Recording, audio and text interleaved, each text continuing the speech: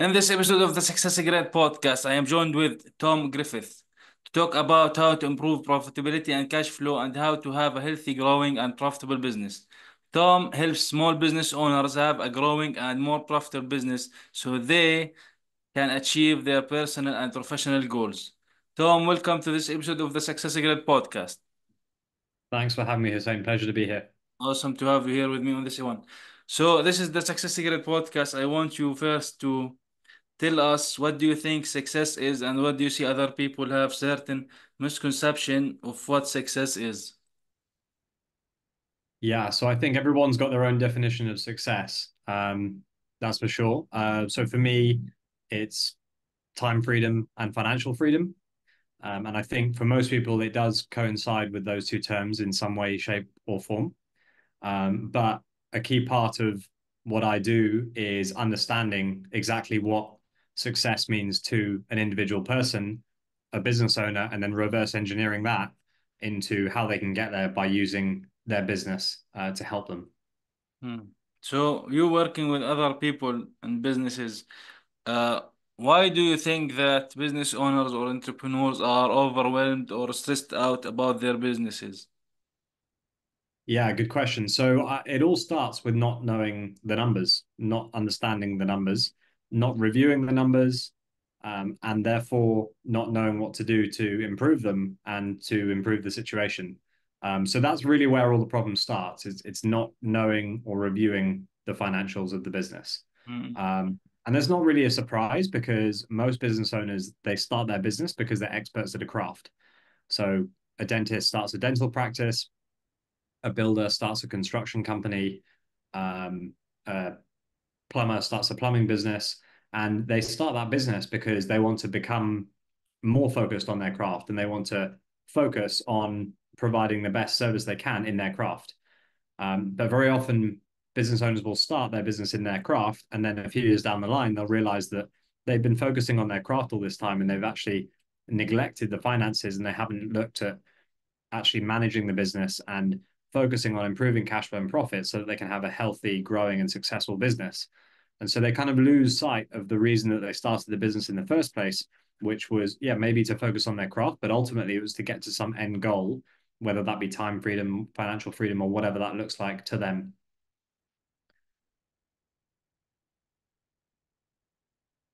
So I can't hear you saying you're on mute. Sorry. So most businesses fail because they are ignoring their finances. So this is one of the big reasons businesses fail. Actually, because we are in business to make money in general. It's not like a charity, but in one of the things that we should focus on is the financial side of things. Yeah, exactly. So the Small Business Administration in the US, they quote that around 50% of all businesses fail by their fifth birthday. So that means all of those businesses, all of those hopes and dreams of the business owner just disappearing with them. Okay. And the reason all those businesses fail, whilst it may, they may come up with loads of different reasons, but what it all comes down to at the end of the day is cash. The businesses didn't have enough cash and the businesses weren't making enough cash because nobody will close a business that is making enough cash. And so, like I mentioned, business owners will generally start a business because they want to focus on one craft or their craft. And they think that by focusing on their craft, because they're really good at it, they'll be able to make lots of money. But then they actually go into business and they realize actually they have to understand business and they have to understand finances and cash flow and how it all works and how it all syncs together. And that's not what they're good at. And that's not why they went into business in the first place. Mm. So what business owners really need to do is either they need to get somebody to help them with the finances, like a financial guide, or they need to understand it themselves and get familiar with how it all works, educate themselves, and really focus on using their business as a tool to generate cash so that they can achieve their personal and professional goals instead of being a tool for them to just focus on their craft. And when they focus on their craft, what they really end up creating is a very stressful job. One of my clients, Reese, he runs a sports events business, and he said to me when I first started working with him, he said that I've been running this business for 4 years and I've been paying myself the bare minimum for that time. I've been working really long hours and I have very little to show for it. The business isn't worth anything because it's entirely dependent on me. and I could have and should have just got a job because it would have been far less stressful, and I would have actually made more money from it and more to show for my family, and I would have been able to be more present with my family during that time as well. So cash flow is very important in business. Like we need to make sure that our cash flow is always positive, because if the cash flow is negative, we would have a loss at the end of the year. So like working with your clients and yourself, what are the most important things in order to make sure that the business owner is making sure that cash flow is positive? Yeah. So when we talk about cash flow, just we have to be clear that cash flow or cash is the total amount that goes into the business, or the total amount the business makes or that comes into the business account, minus all of the money that goes out. It just measures cash. It doesn't look at profits. Profit and cash flow are two different things. So we can post a profit one year, but actually cash flow can still be negative. So cash flow is the amount the business owner actually gets to keep. So I just wanted to say that first, just so that anyone listening knows what the difference between those two terms are. And then in terms of staying on top of cash flow and improving cash flow for a business, the way I break it down for anyone who I speak to is I break it down into 16 drivers. So there are 16 drivers of revenue, profits, and cash flow. Doesn't matter whether you're Uber or Amazon, excuse me, or a one-person band running from a high street in a quiet town. They're exactly the same 16 drivers.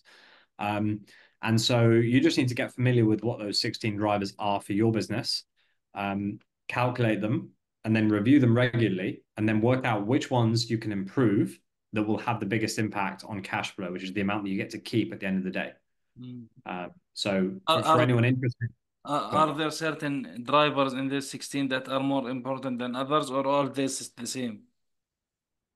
So they all have a significant impact on the amount that you actually get to keep at the end of the day. I would say, I mean, I would say they're all as important as each other because if one of them um, is bad enough, then the bottom line impact is going to be very significant. Um, so yeah, they're all very important. What any business owner can do today is get familiar with those 16 drivers, um, calculate them for your business, and then work out which ones you could improve, which ones are lower than they should be, and which ones you can improve, and then make that the objective for your next 30 days to focus on improving. And that's pretty much the process that I implement with my clients. Mm. And so, yeah, for anyone who is interested in understanding more of what these 16 drivers are, then there's going to be a link somewhere around this webinar where anyone listening can go and get a copy of that report. You can download it. It's absolutely free. And yeah, like I said, you'll be able to work out what those 16 drivers are for your business and then understand what the impacts of each one is.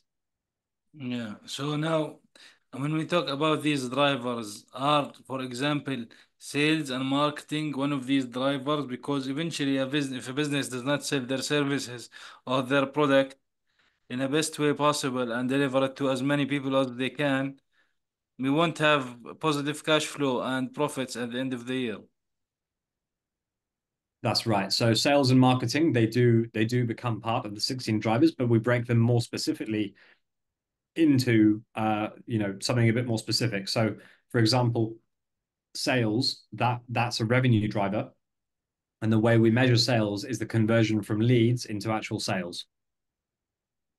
Mm. Okay. So the number of leads you get, how many of those become sales? That's how we measure the effectiveness of the sales function.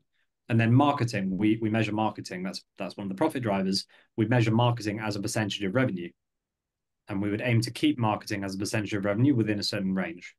Mm. So, what do you think in general, if you come to a business and they want a fix quickly, what do you think are the quick fixes, or all these are not really quick fixes that they need time to take an impact?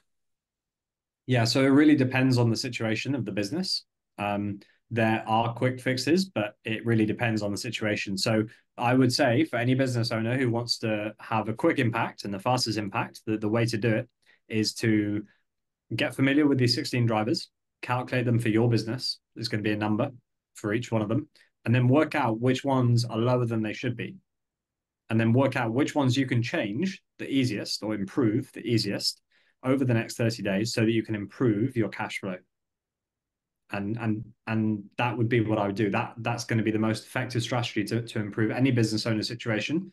Um, and it is actually the exact process that I do with my clients, and I just do it on repeat. So instead of it being just a one-off for 30 days, every 30 days, we basically follow that same process. So we look at the business now, we take a snapshot, we look at what's happened, and we work out where we are. We understand what's working and what's not working in the business, and we break it down into really clear colors like red, amber, green, so that anyone can understand it. And Mm. then we work out which one of those colors we want to turn green, which one is not green that could be green and that we can turn green. And then we focus on that for the next 30 days. And that's it.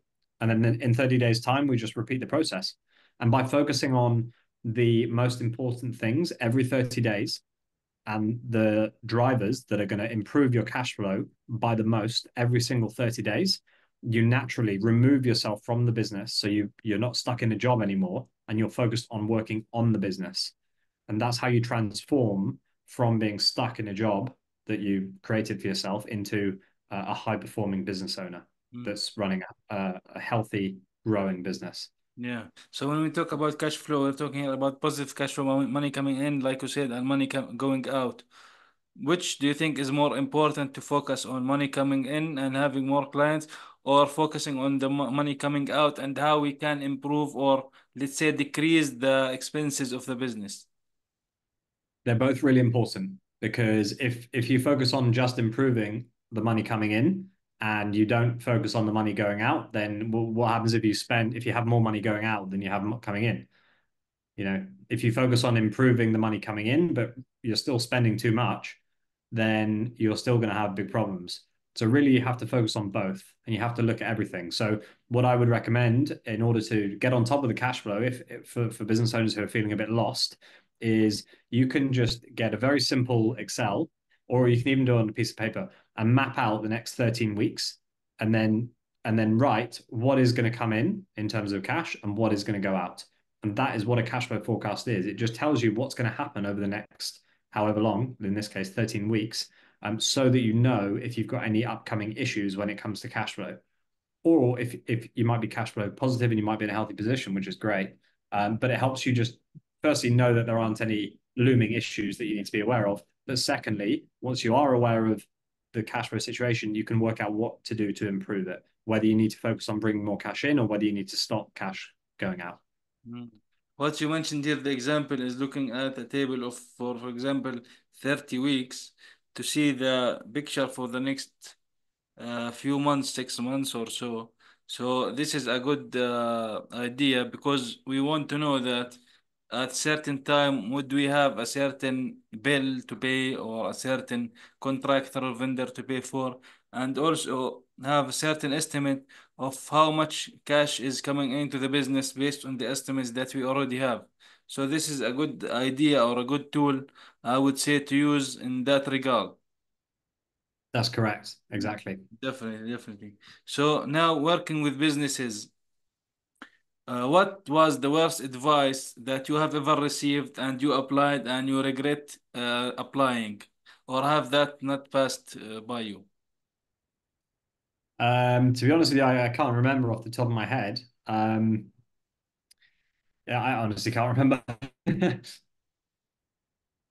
Uh, No worries. Something different than that is, in your opinion, if someone asks you that I have a business for example, if we always talk about that, you mentioned the first 5 years is the hardest for the business to get going and grow from there. Uh, should we focus on operations and on how we do things, or we should forget the operation aside and only focus on getting more clients?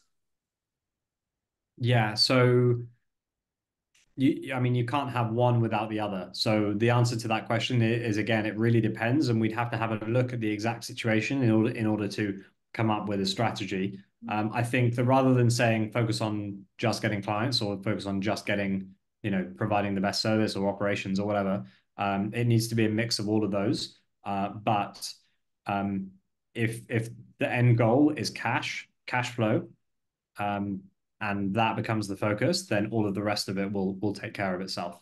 Mm.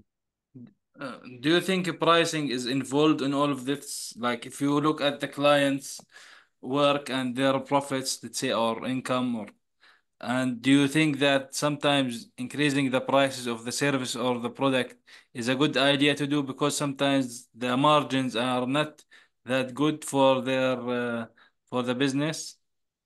Yeah, yeah. So sometimes increasing pricing is the right thing to do, and other times it's not. So again, we would need to look at the exact situation to work out what's going on. And the pricing mix, if you like, would form part of those 16 drivers that I mentioned.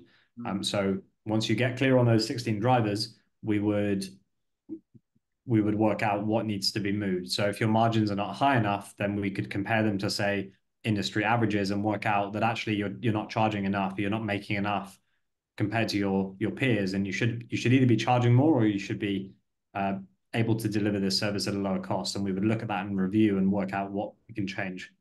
Mm. So, in your experience, what are the best tools, resources, or books for people or business owners to look into? Yeah, there's a few that I would recommend. One is Traction. The E-Myth is another one.